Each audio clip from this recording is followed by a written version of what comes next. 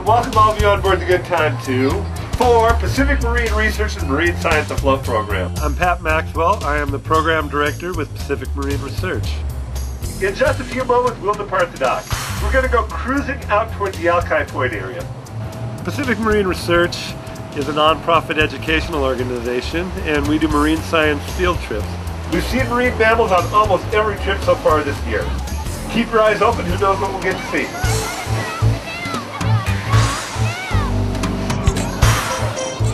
I have a map of a small part of planet Earth here, and on my map, Puget Sound extends from here down to here. Tom Schaefer. I'm just one of the people who run the show.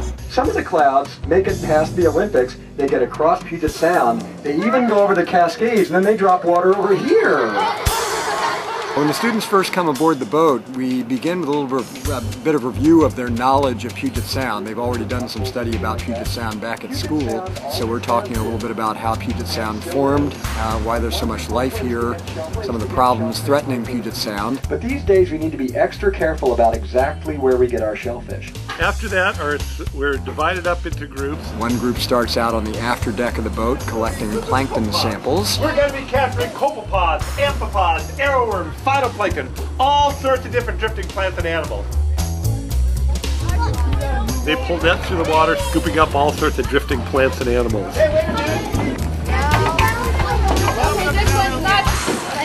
Phytoplankton, right on, and look at that. Can you see how that affects water clarity? If you look close, there are hundreds of animals in there. When they've got those, they bring them into the main cabin where we have a video microscope, and they get to make TV stars out of some of their plankton, find out who's who in the plankton. This is a calanoid copepod. That's a baby copepod. Let's see what we caught. Once they know their copepods from their comb jellies, the students move up to our microscope lab on the upper deck. Do you see any guys swimming around in there? Yeah. Cool. Let's take a little closer look.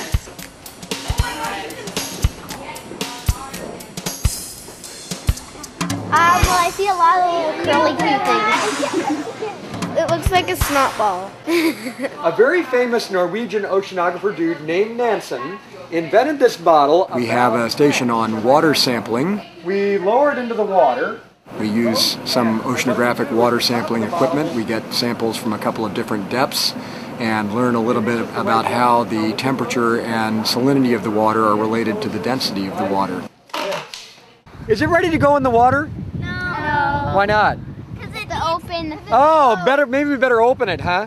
Otherwise we'll get an air sample. Good luck. Don't drop it. Yeah, don't drop it. We use various water sampling bottles to take water samples from different depths. We do a little bit of water chemistry, find out a little bit about the physical oceanography. One of the main events of the day, we have a diver who comes to the boat. We send the diver down with an underwater television camera. Let's say hi to Rhoda. Hi, Rhoda. Hey, it's a beautiful day to go for a dive. You guys want to go diving? A special mask with two-way communication so we can have a conversation with the diver while they're on the bottom.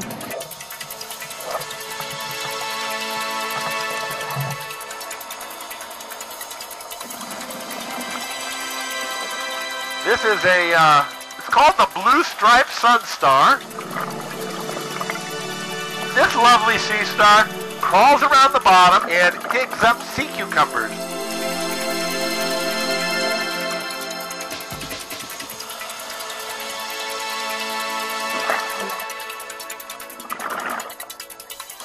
When the diver comes up, they bring back some animals that we saw during the dive.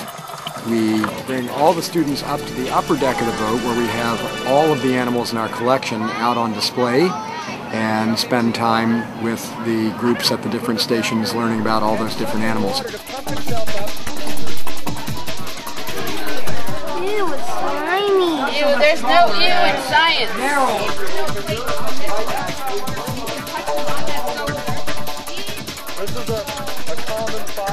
The best thing about PMR are the smiling faces.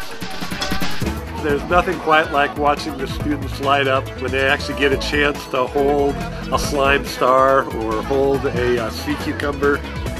What I think our program is all about more than anything else is helping students gain an appreciation for their connection to Puget Sound.